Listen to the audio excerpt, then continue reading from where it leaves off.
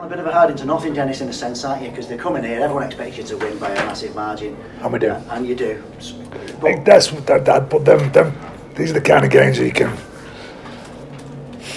get a little bit sloppy, and you can try and play differently. I mean, what we came in here today was to practice some stuff and do some stuff that it's not been working for us in games.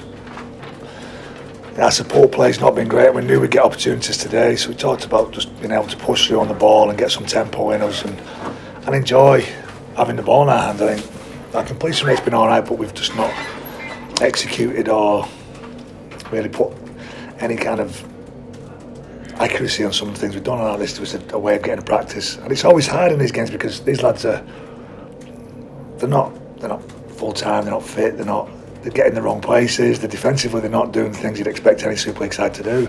So it becomes a little bit ad hoc as well. But I thought we stuck to our guns defensively. Like I say, we did some when we had to defend.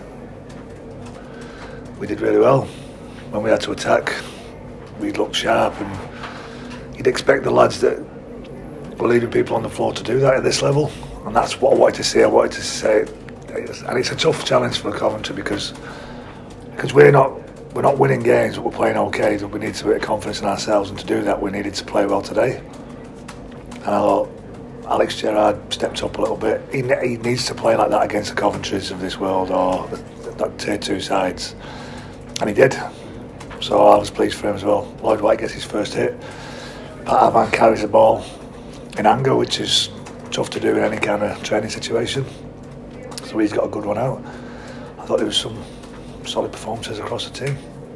White and Avan obviously back after injuries. Come through okay as far as you Yes, and that's one of the pleasing things to come out of this game is that everybody seems to be all right. The first time in a month and a half, we've come out of the game without anybody carrying any knocks or being injured.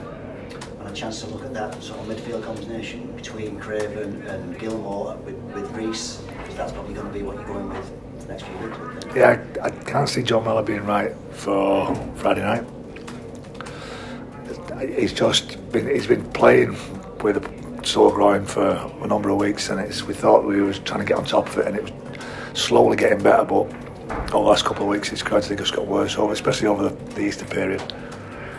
So I can't see him making, which gives us the combinations that we worked on today, which was Gilmore and Craven with Reese out the back. So I picked a pretty strong side today. I could have picked a lot more kids, and I wanted to see what Stanton was like within that group, and it was pretty good. Again, Owen Farnworth would have been just as effective out there today as he was last week, but I know what Owen can do. I know the chance that he's looking for, but it gave us a chance to have a look at Stanton and get Jay some game time, get Alex some game time, get McGrath. McGrath seems like he's finding his feet again as well, like after a long time in the wilderness of being injured.